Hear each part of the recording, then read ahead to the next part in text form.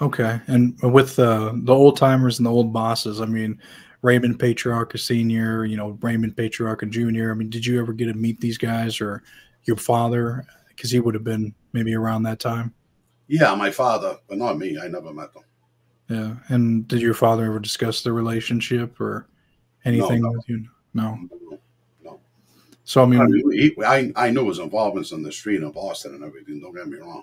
yeah, But as far as him meeting Junior or the father, I'm sure he had in his life a few times.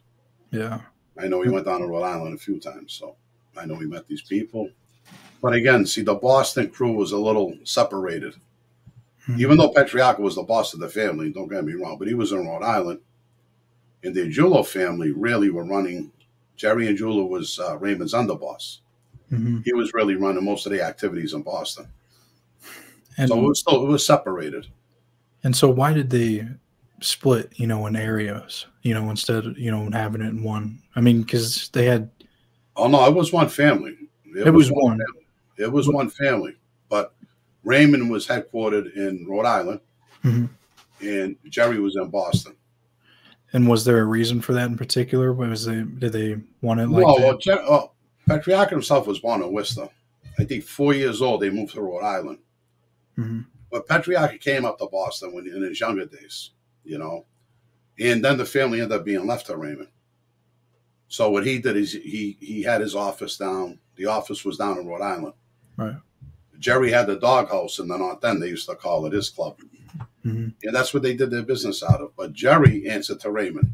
Everybody answered to Raymond.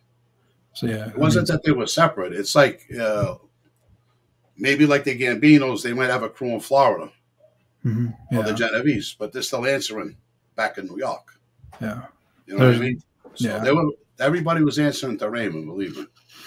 yeah. So I mean, Raymond had definitely a big impact on everyone. I mean, he was the boss, and whatever he said went. And so with him as well, who do you even know like deeply the history of the Patriarcha family? Like who would have been before him?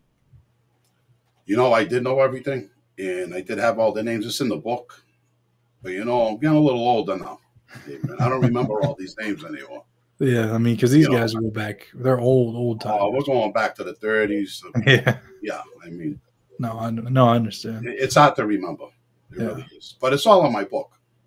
Most of Okay. it's in my book. Yeah. Well, I was going to say, so then for you in particular, I mean, who was the guy that you reported to in the Patriarch family at that time? I mean, weren't you with, I'm not sure who, I mean, who exactly were you with in that area? I mean, who was kind of like the boss overall? Well, the guy that proposed me, the guy that I was with, was Mark Rossetti. Hmm. And that's who you're around. He was your like maid guy in, or he was a capo? Yeah, he's the one that actually proposed me in the Patriarca family. And then around Jackie Salemi, Frankie Salemi's brother, Frankie became the boss. Hmm. When he went away, his brother took over there for a little while. So these are the people that are around. I was around the Salemi faction, I should say it that way, Yeah. of the Patriarch. Yeah. And with Frank Salemi too, when eventually became boss, wasn't he a little bit Irish, or he wasn't full Italian, right? Half Irish. So how did that work? I mean, did they just kind Well, of? the old man Raymond would never make him, no matter what he did. He won't make him because he wasn't pure Italian. Junior made him the son. Oh, so he Junior did actually make him a made guy in that family. Yeah, yeah. Well, the rules kind of changed a little because we're really Americano over there now. Yeah. So one of the guys I made had Irish in him too, Oh, really? but he had So an they Italian last name. Yeah.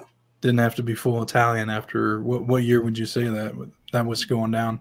Like 70s, I would 80s? say I would say the late 80s, 90s that was starting to happen. Yeah, You things know, were changing. things were starting to change. Yeah. And Frank Salemi too. He didn't he become an informant? Yes, he did.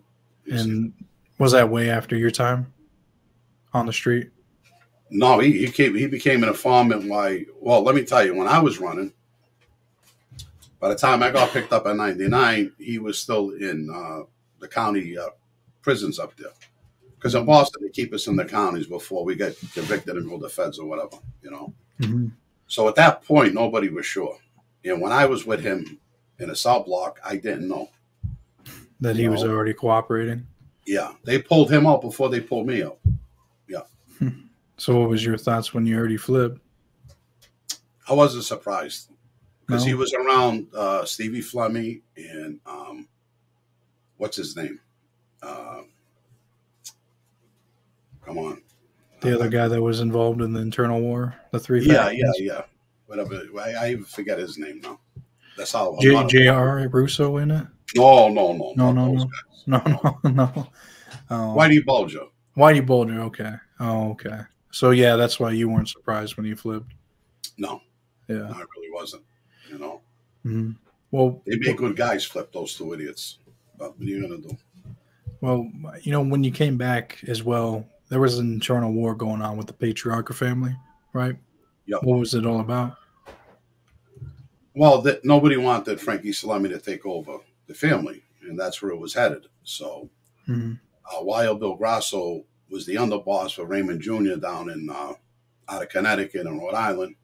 He got clipped, and the same day they tried to clip Frankie Salami, they got him on the highway on Route 1. I think they hit him 2 or 3 times in the stomach.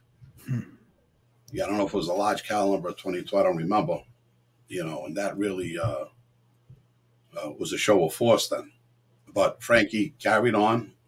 Joe and all those guys in Boston got picked up. He didn't have too much opposition. So Frankie just stepped in.